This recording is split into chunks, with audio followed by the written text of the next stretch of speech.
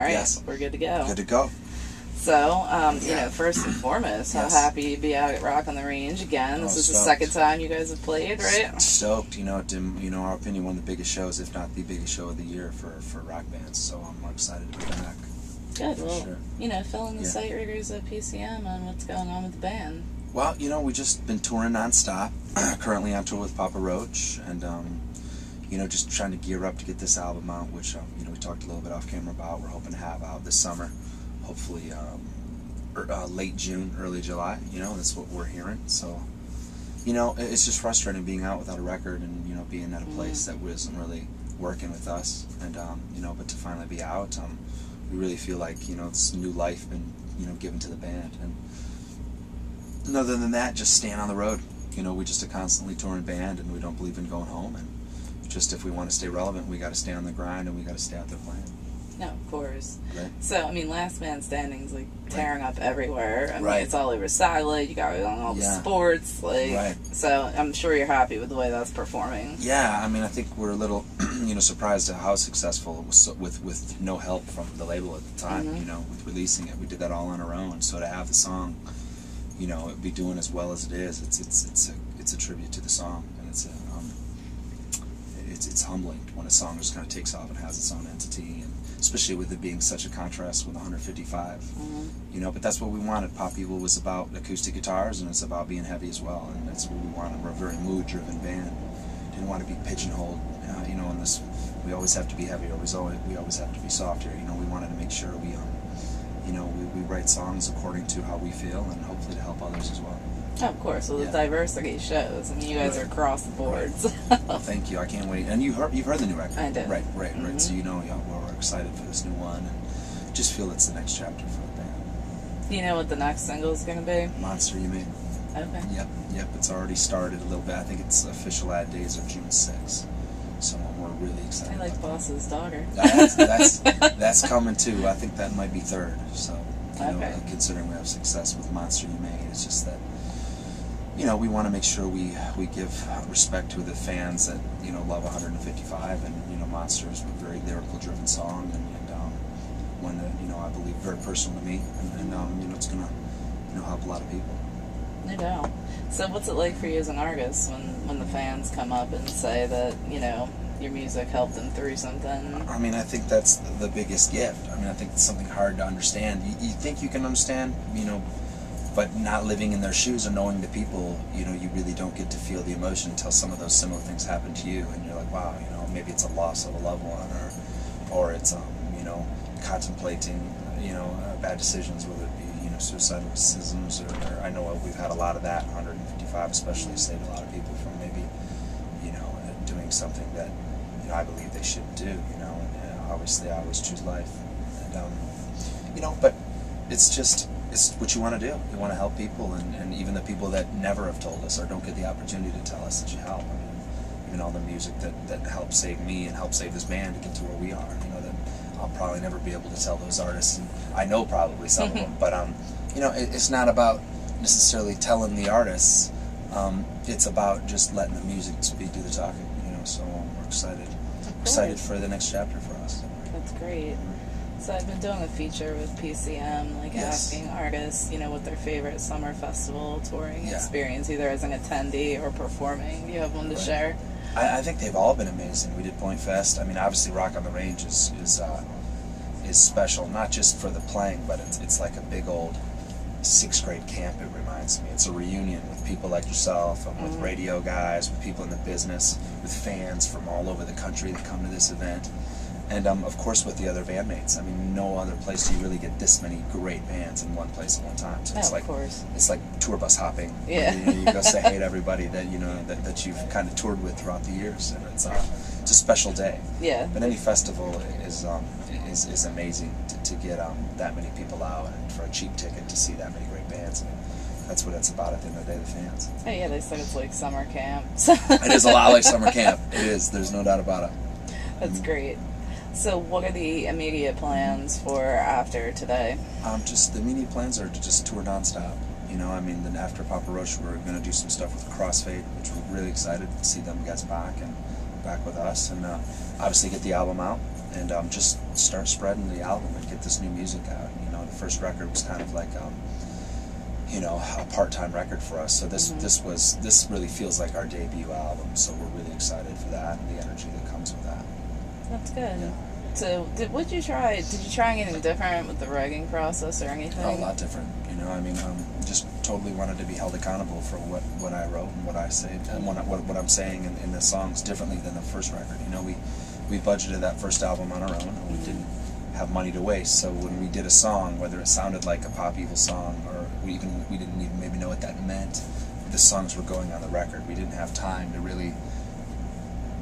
We didn't really have time to, you know.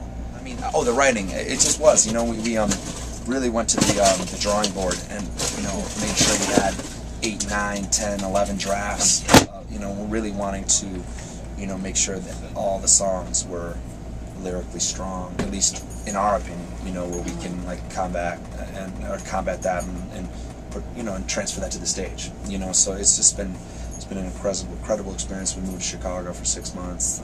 You know, recorded it with Johnny K, who's doing the new Megadeth record actually now, and you know, it just was a great experience, and to be able to all be in one place collectively, the 5 of us, and write a record on the first album. You know, people were working day jobs, and half of us were here, half of us were there. It just was a mess. You know, it's amazing that the album Lipstick on our first record did as well as it did. You know, it was just demos. You know. Ended up being, it's a good album. It's a great album, but to us, you know, as the writers and the artists, you know, we didn't get the big time budget that, you know, some of the bands in our position at that point did, and you know, and having the big budget for this record, it's just important to know the things that, you know, we were able to do for this record, and not just from a budget standpoint, just having the time to do, because, you know, we were in the studio, we'd already had the studio, so it wasn't just having the money, it was having the money so we could have the time to do it, you know, and that's pretty special when you can put all your time into the music, you know, when, you know, some bands can't or don't have the luxury to do that, and we certainly have never had the luxury to do that until this album. So, you know, it's just, you know, it makes you excited instead of being like, oh, here's a new record, listen to track 1, 4, 7, don't listen to 2 and 4, you know what I mean? Like, it's one of those things for us, you know, we demoed 30 songs, and when you put the album on, we're proud of it. You know, you can listen to the whole album, and you know, we're proud of every song. So for the first time in our career, my career personally, you know, I've never really been able to say that. So, you know, it's well, I mean, what I love so much about both of you, I have had the pleasure of hearing both albums, and like, I mean, you can just put it on start to finish and let it go, and like, so many albums you can't do that with anymore. And thank you for that. And we certainly try to do that as we revamped Lipstick on the Mirror as it evolved. I mean, I think there was like 4 or 5 different versions of it, so it was it's definitely an evolution, and I think in the position that we were in, we needed that. You know, like we were always told, you know, just go with the momentum that your band had. It was the Lipstick on the Mirror started with 3 songs, then it was 6 songs, then it was 9 songs, then it was 12 songs, then it got cut back and trimmed, and then some bonus songs. And to see the evolution of that song to get us a record deal and to get us here, you know, was pretty incredible. And I think it's living proof to other bands that, you know, you don't need 10-song album to do. You just need one great song, and that'll snowball. And you know, slowly but surely, you'll increase the demand for your music and your band. So we can talk about this now. Album just fresh off from managers on the tour bus. Album's coming out on June 28th. So you know, we're gonna make the announcement today at Rock on the Range, and obviously we're gonna make a big deal about it because, you know, our fans have been so patient. And you know, we're just excited to be at a new label. I mean, I guess I'll tell you that too. It's E1 Entertainment, so we're excited to be with them, and the Homo Black Label Society, and it's just nice to be at a record label that's excited about your music. And at the end of the day, that's what it's about, the music. And to be around people, you know, you just met our manager, people like that are in the business that are excited about the music. That's when you have a winning. You can have. I mean, obviously time will tell, but you can have that kind of a winning attitude. It's just not about the people, which is important, but when people are that driven and believe in the music, that's when the music can win. Because, you know, one day we're all going to be dead and gone, but that music can still be here, you know, and that's important to me. So is that kind of what you hope for your legacy?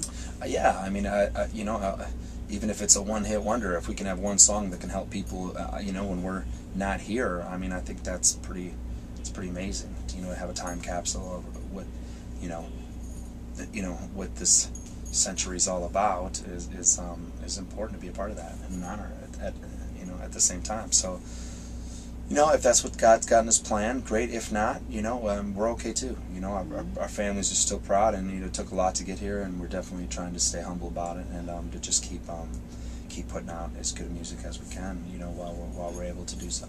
Great. Well, thank you so much for catching up with me. Oh, my pleasure. Are you kidding me? I love you to death. So thank you for coming on, and the tour bus videos right here. So.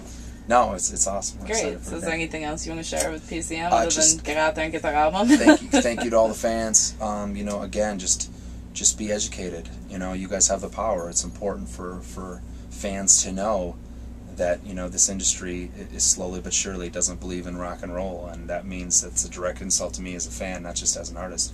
Unless you're big time top 40 peeps, then they're not really cared about our money. But rock and roll people, rock and roll music, people come live. They come to see live. That's why these great festivals like Rock on the Range are so important. And if the demand increases by people being educated, whether it's just buying spending $1 on iTunes instead of ripping it for your favorite bands, little bits, understanding that, hopefully more money will be spent on a bigger picture for our music. And, hopefully this industry and cycles will start to learn how to, brand and create rock stars again, just like they did back in the 80s that we all loved. So that's what I'd like to say. Just be educated. Learn about what the benefits of purchasing records of your favorite bands as opposed to just ripping them. Because obviously, people, if they're going to rip, they're going to rip them. I guess how are you going to stop things? People want to do that, and I guess that's fine. But if you're ripping the music, then come watch the shows. Spend the money, then live. Come support those bands you like, whether it's Pop Evil or any band, but especially new music, because it's harder and harder for new rock bands to break, and that means hopefully it's not going to be harder for our kids' future one day. So we can help our kids enjoy the same genre of music we love, rock and roll. That's what I'd say.